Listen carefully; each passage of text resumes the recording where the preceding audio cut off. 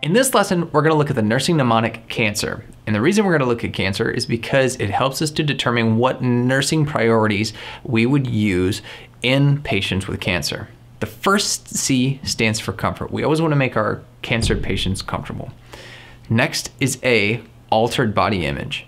Sometimes our patients will lose their hair, they'll have a lot of muscle wasting, so they may have altered body image and we need to help them combat that. Next is N, which stands for nutrition. We want to make sure that we're having our patients get their optimum nutrition, so work with your registered dietitians and your other providers to make sure that your patient is getting everything they need from their diet. The next one is C, which stands for chemotherapy. For some patients with certain types of cancer, chemotherapy is a good option for them if they want to pursue that route. E stands for evaluate response to meds. This can be a response to any medication that they're taking or even the chemotherapy.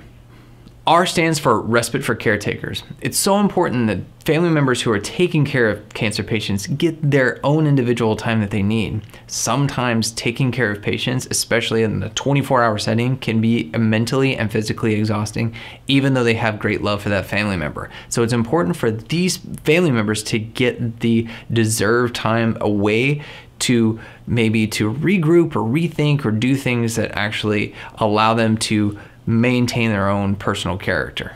Subscribe and click the little bell so you can be notified when our next Nursing Mnemonics video comes out. Click the little box below for your free cheat sheet. And did you know we have a free Nursing Mnemonics course? Click the link in the description below and you can take that course for free. Happy nursing.